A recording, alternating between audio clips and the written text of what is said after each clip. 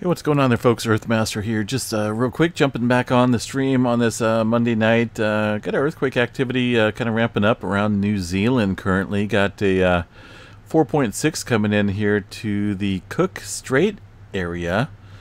Of course, this region did see some larger scale movement last week or so. Let's go ahead and check out a little specifics here on this earthquake. USGS not showing that movement yet. This is just coming in a few minutes ago, but the earthquake activity is around this 5-pointer, the 5.7 that we've seen a couple weeks ago around the Cook Strait inlet area. Cook Strait, excuse me, area, just off the coast here between North and South Island, New Zealand region. That area around New Zealand has been showing quite a bit of movement here recently, some deeper activity and quite a bit of activity across the Cook Strait region. So kind of watching this Hikurangi subduction zone pretty closely. Again, there's that 4.6 coming in. Just kind of looks like it's just to the southwest of the 5-pointer that struck here a couple weeks ago. The interactive map here shows that specific earthquake. Actually, yeah, it's a little bit further to the southwest. That 5.7 occurred a little bit further upstream. So this is pretty much very close to the... Well, it's off the plate boundary. I'm looking here on my map. It looks like it's on a fault system called the... what's it called? Waiaru? I'm thinking it's Waiaru or something. Waiaru? It's W-A-I-R-A-U. It's a normal faulting system that runs through here. Kind of runs off of the main fault, the main plate boundary out here, which sits a little bit further south. There is quite a bit of fault systems that run through this area, but it looks like it's a ways away from the main plate boundary that kind of runs up here and then down across South Island, New Zealand as the Alpine Fault. So that is, either way, another earthquake out here around New Zealand. It looks like it did kick up a few minutes ago. Let me check out the GeoNet servers here and see what we got for any reports. Looks like GeoNet is reporting this as a 4.8 earthquake. There it is on the map.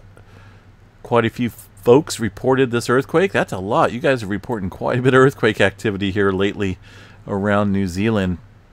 But it is on a major plate boundary.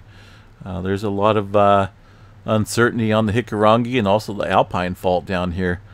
So with all this movement taking place in and around that area, definitely good to be prepared. A few folks reported some extreme shaking, but the majority reported some weak and light shaking on the felt report. Let's see if this, I'm sure this was picked up, no doubt, across the area of the drums. There it is. This shows all the stations registering that 4.8 coming in. Just now seeing it on some of the seismographs here. Pretty large. Now remember, this area did see some fours, mid fours last night. It's past the 24-hour period now, but for whatever reason, the EMSC didn't report it. Well, they reported it, but then they disappeared it. It was no longer on the map or on the globe, so I'm not for sure what's going on with it. The GeoNet servers are still reporting that earthquake activity from last night, which was centered roughly around the North Island, New Zealand area. But this movement is kind of working its way down south. And of course, the Hikurangi subduction zone sits just here off the west coast or east coast of North Island, New Zealand area, and has definitely been getting some interesting activity out here. USGS not reporting it. Who knows if they will?